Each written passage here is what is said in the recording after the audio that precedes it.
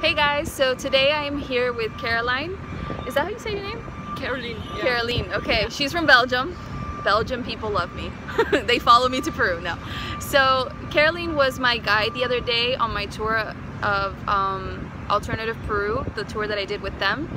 She was my guide, and so I wanted to take this opportunity to interview her, to ask her a little bit more about the company in case you guys were interested, because I had lots of stuff to say, but I think she could also explain a little bit better about what the company is all about. So we are in Miraflores right now with all of the cats and the noise. I really hope that you can hear us. We're going to try our best to speak up for you guys today. So Carolien, could you tell me a little bit about what the mission of the company is? Yeah, so we try to follow like the sustainable tourism rules that have been cited in the Cape Town Declaration. So they are both ecological, social and economical guidelines actually for sustainable tourism. Okay. First of all, the ecological one, you know, it's quite self-evident. You know, you try to not hurt the environment wherever you go. You don't leave behind any trash and so on. Then socially, it's about respect, about creating like a right and respectful image of people that you visit and not enforcing certain negative stereotypes. Yes. Then economically, it's about adding to local communities, helping out local communities. So not all of the money of tourism here in Peru would go to like the big tourism industry, but would also go to the local people and add to the real Peruvians. That's really great. So how do you apply that sustainability to your tours? How do you do that? For example, in the tour that you did, from the very start we worked together with local NGOs that work in the communities, and we worked together with the local people. Okay. So we found someone who wanted to be our local guide, so someone who knew all the people there, who knew the society there. And together with her, we went to see what was possible in that community, what we would be allowed to do there and what they wouldn't like us to do there. And then we found several people that we could employ there, for example a local cook. And so by providing a job for the local guide, the local cook, by helping out the NGO that worked there, that's how we try to apply these sustainable tourism guidelines to our tours. That's great. And how long has Alternative Peru been active in Lima? My boss started it about a year and a half ago. Okay. It's really great. Everything's going well so far? Everything's going well so far, yes. Okay, we're trying to help you too. Thank you. And what kind of tours do you offer besides the tour that I went on the other day? I did a half-day tour, Yeah. I believe. Yeah, so that half-day tour, we combine it as well with a morning tour in a local market, so a food tour, or we can combine it with a morning in a local artisanal fisher market and a little boat tour that we do before we go to the communities. Furthermore, we have a city center tour where we visit all the classics in the city center, but also go to like some more local places where not a lot of tourists come. Okay. Furthermore, we have a tour that goes to the Pachacamac archaeological site, which is wonderful to see. And then in the afternoon, we also go eat with a local family in one of the human settlements, and visit like some artisan workshops and so on in the settlement. Okay. Do you guys also offer volunteering opportunities? I think I saw something on the website. Yeah, we work together sometimes with groups, and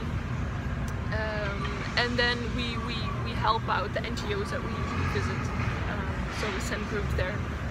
Okay. To volunteer, but only like when it can be done in a sustainable way. Yeah, definitely. And so, do you guys only operate in Lima then? Like our main focus are Lima tours so far, but we are expanding a little bit. We have a community stay, for example, in Huaraz in the mountains. We have some tours close to Cusco that go to local communities. Yeah, so on. Yeah, there's different ones. Okay. And what would you say separates you from any other competitor? Certainly here in Lima, we are the only tour operator that is only focused on sustainable tourism. Like that is our primary goal, to add to local communities and to help them out. There's many other tour operators. Some of them have like one communities tour, but there's none of them that are purely and only for sustainable tourism here in Lima. Okay, yeah. So you guys are the first. Awesome. Yeah. And do the guides that do these tours, do they all speak English? Our local guides don't all speak English, but on every tour there's a tour leader that speaks both Spanish and English, so we can always translate for you if you don't speak Spanish. Okay, that's really great. And how do donations work? Because I think you mentioned on the tour that I went on that sometimes when the people come and they take the tours with you, they want to donate to these communities in some way. So how does that work? How do you do that? Well, first of all, if you take our tour, already like part of the profit is a donation to an NGO. And also we provide, of course, income for local people by, you know, having them be our cook or our guide or so on. So like much of your money is gonna already flow to the local communities. Yeah. If you want to donate more, we provide the opportunity to donate to the NGOs directly, but there's also lots of other things. For example, recently there was a couple that visited us. They met this boy that wants to go to study at the university but doesn't have money to do so. Yeah. So now the couple offered to give him a scholarship to go to university for 5 years.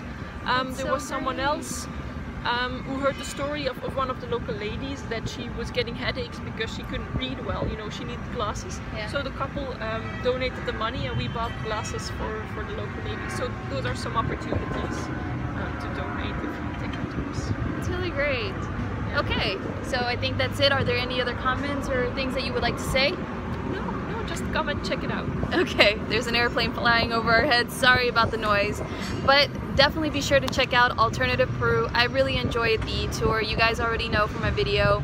It really changed the way I view life in Lima, and it really motivated me to want to do more to try to help people in my country out. So be sure to check them out. They're trying to promote sustainability here and help improve the quality of life in these communities, and to be able to have these people also interact with people from abroad and just have a great experience of exchanging their cultural views and stuff like that. So thanks again for watching, you guys.